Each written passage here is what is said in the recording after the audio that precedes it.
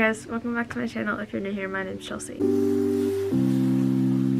Today I'm going to be sharing 9 tips for emotional healing. So whatever that means for you, for me personally, I experience a lot of burnout, whether that's from work, situations, emotions, people, stuff like that. It took me a long time to realize that it was burnout that I was feeling. I just felt drained, like I didn't have the motivation to do anything. Then once I figured out that it was burnout, I was able to come up with strategies to help those emotions come out and pass, so I wasn't dwelling in that negative space. So these are 9 tips on how to heal yourself emotionally if you're feeling really anything, just sad, burnt out, just unhappy.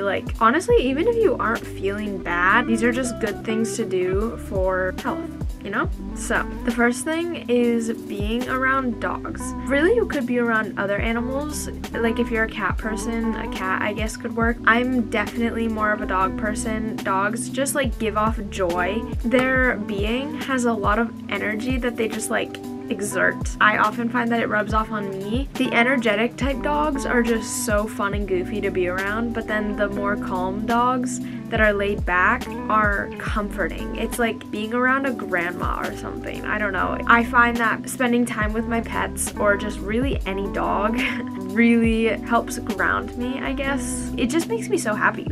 I just love dogs. The next tip is eating a nourishing comfort meal. Food, you hear it time and time again, is medicine. It can do so much for you. So eating a comfort meal is really helpful for me because A, if it's nostalgic, it brings me back to a happy place. B, I typically gravitate towards warming foods when I'm looking for a comfort meal. So it just kind of warms the soul. But I also aim for nourishment because a lot of times if I'm feeling burnt out or tired or sad, it could be because I'm deficient in some sort of nutrient. Even if I'm not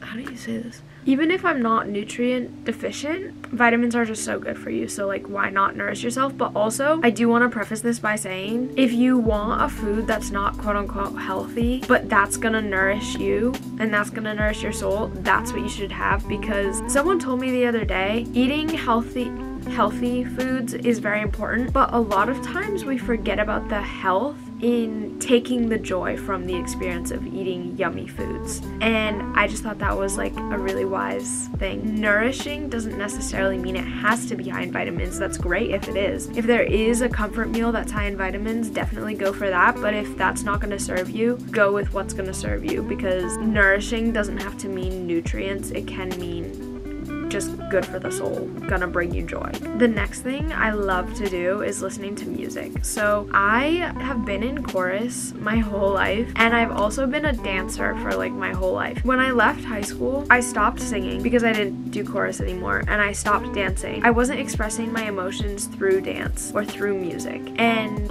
last week or something, I was in my car and there was a really good song on, and I just started humming, and then I started singing, and then I was oh my god, I have not sung in months, and it just felt so good to sing. And then it kind of made me think all at once that I got rid of the 2 musical forms of expression that were huge in my life. I've recently started bringing them back, and it's just a huge outlet for me. So that's another tip. Listening to music in your car, singing, scream singing, do what you gotta do. So if that means you gotta listen to Christmas music in August, do it.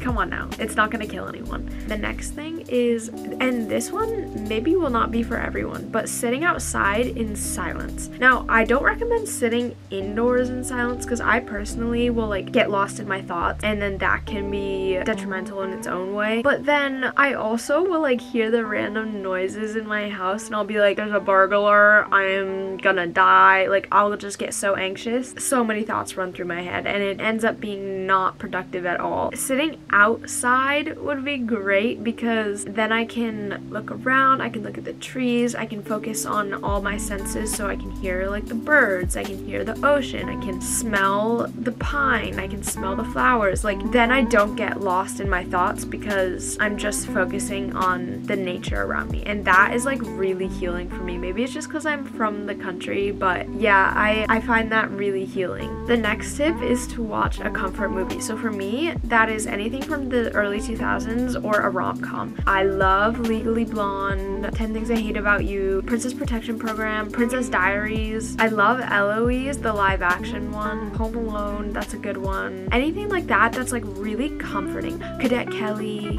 The Parent Trap. Oh, It Takes Two.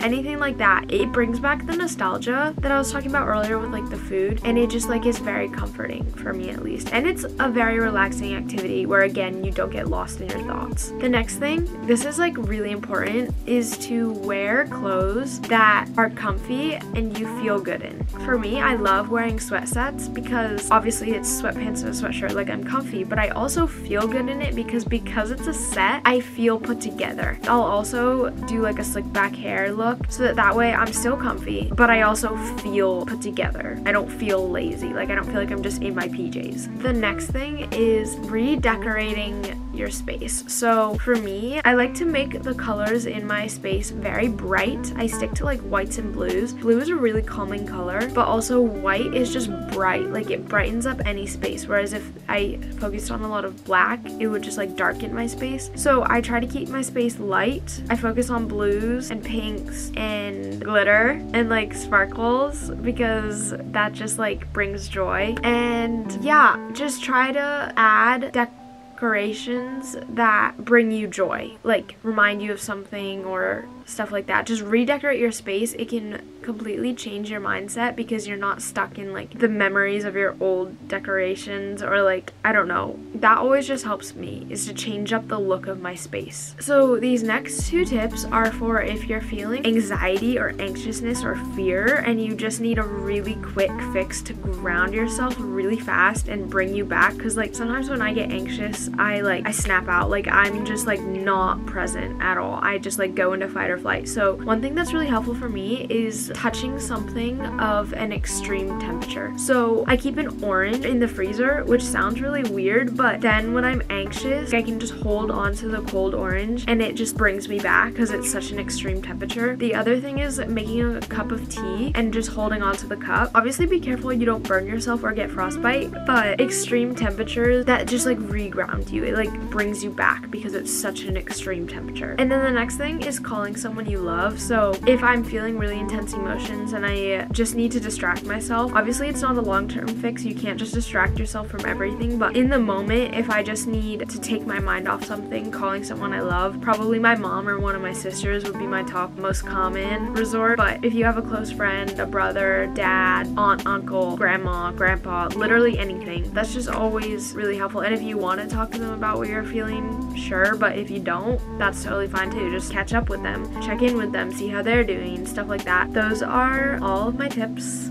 that I could think of for emotional healing, burnout support, stuff like that. I hope you enjoyed today's video. If you did, please give it a big thumbs up, subscribe to my channel, and check out my socials. I post a lot of fashion, food, dogs, and wellness stuff, so make sure to check that out. I post a lot of yummy recipes. I just came out with a cookies and cream donut that's delish, so don't want to miss out on that. And I appreciate you guys so much for watching, and I'll see you in my next one. Bye.